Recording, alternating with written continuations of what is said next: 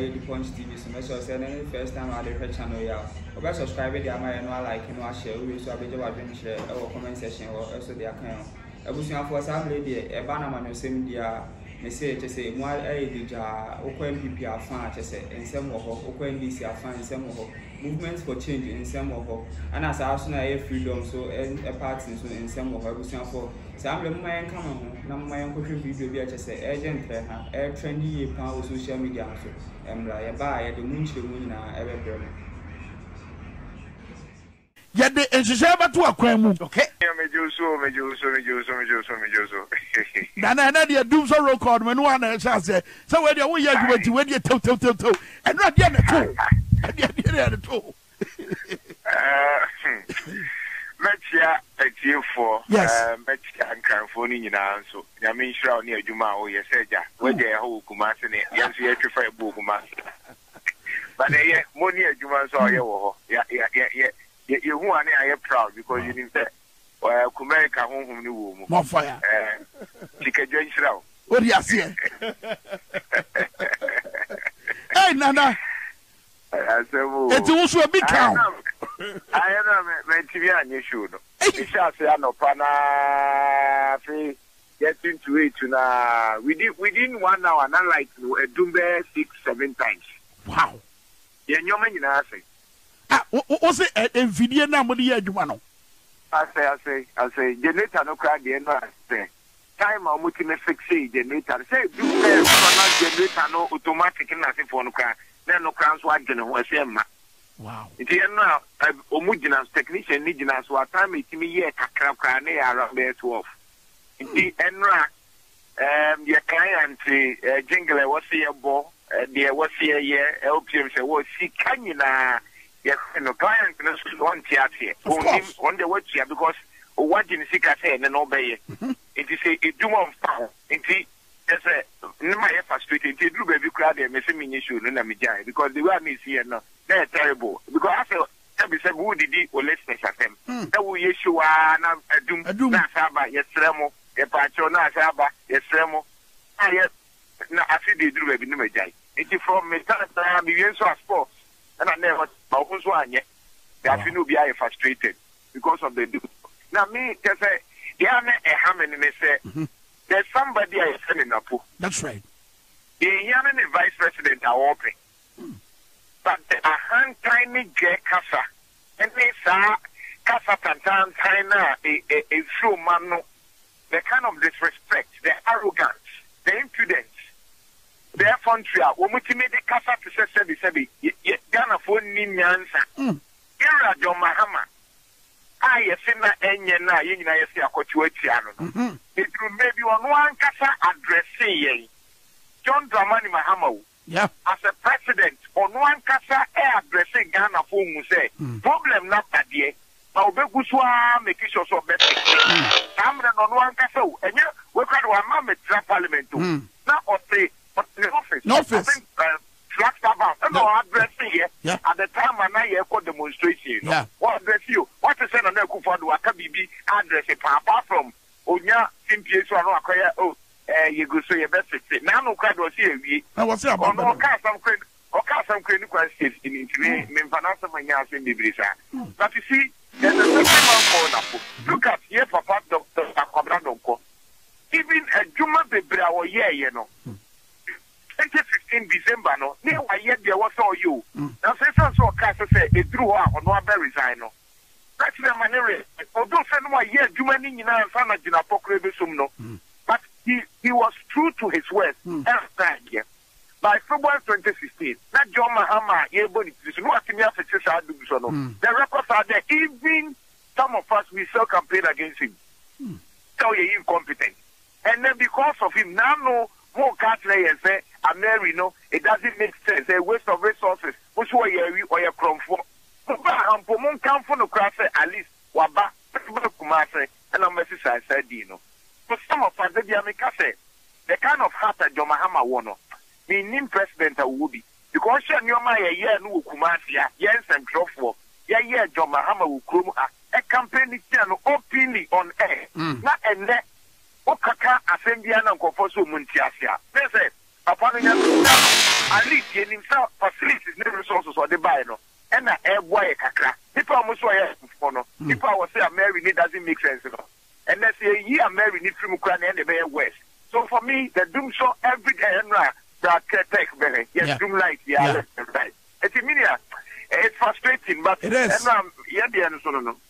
It is. And I dear Bakwa, ya will wait, you know, when say a month for you may say, and so, you know, be a man, but a wretched moons and be out. And you see, Nana tried your way, reconcile the situation, you know, to the Odi Cambos, you know, His Excellency Nanado Danko Kufuadua, while your mind penny. So what you mention, our kind of pain, say, can you do no? I better rear Naso to be an entesa. It is a say 1 year engine in me. I catch your son and Kufuadua Casa mentioning. Ono Madika catch your a caveat. Yeah, also begin a Kufuadua, you know. Nana Kufuadua, Manu, a company man in the Eka. Yes, I might pay for cash, say, Nana Kufuadua as a Nayaka, a company, a Manu, a company to Mahama. But Monsieur, would Nana Kufuadua send you as a mayor, wow, him. My area now with you, yeah. Would you cast him off? Well, only credibility be a platform. 2, Napoleon so a munipa, one dear, or will move a. And she says, no, young Fanny and 3 woman near her 2024, no. Then a phone now be decided because Upo be a Manakan Samatewa, who never. It's a memo be for this. Canano, nay, Yesu, our platform, so a Greek manager. And I will say the audio, you can say, right up to you later.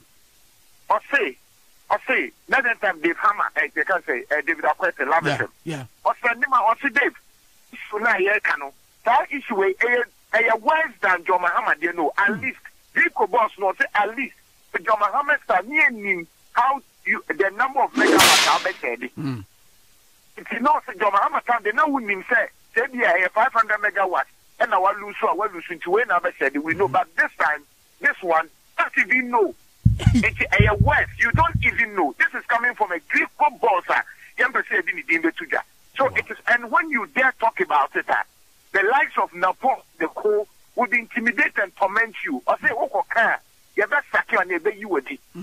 It's the word coming from a Greek boss. If you don't expect anybody to Napo or be arrogant, and a Kufuada or no chief master arrogant. Now, so make a don't carry. Okay.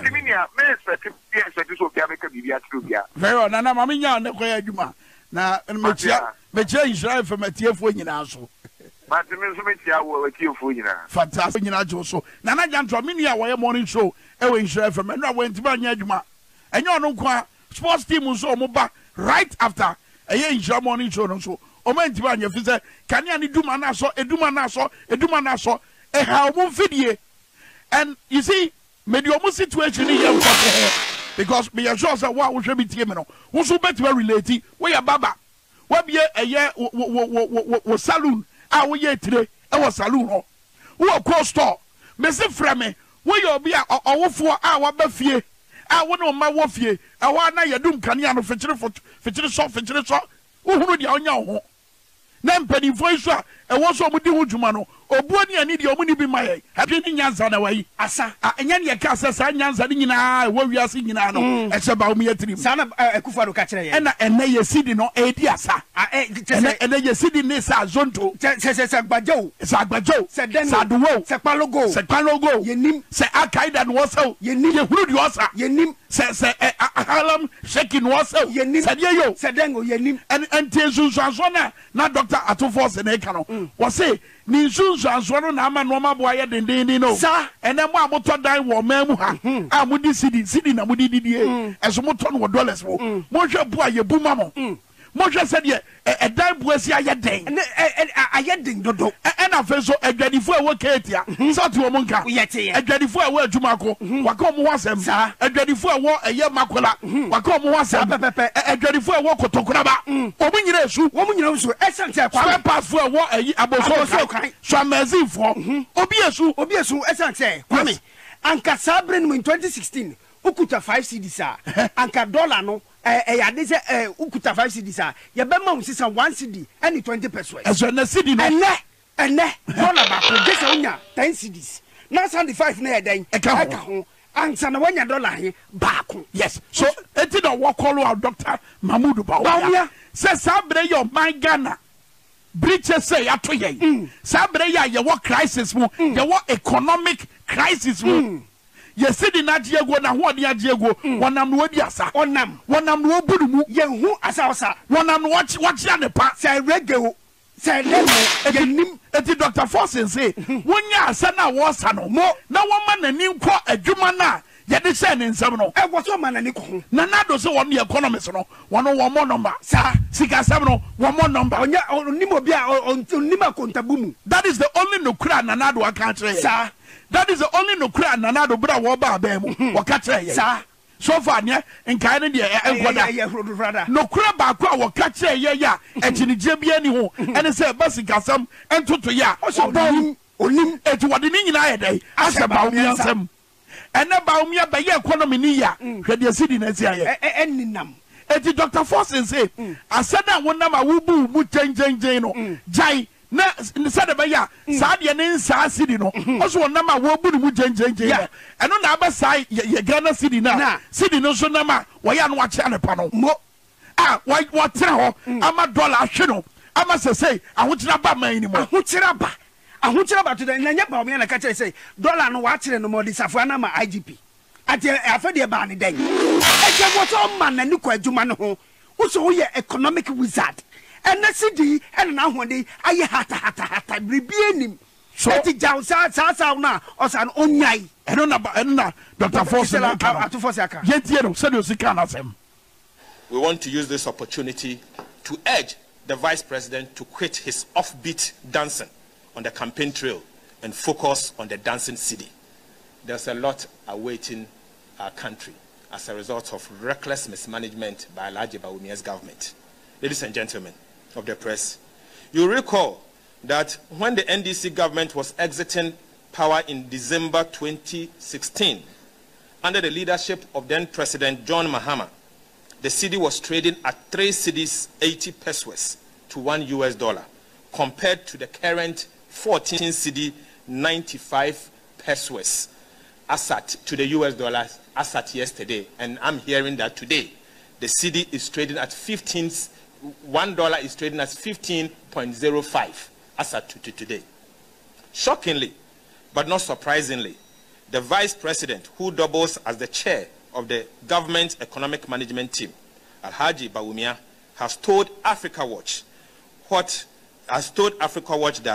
the cedi has performed better under his supervision.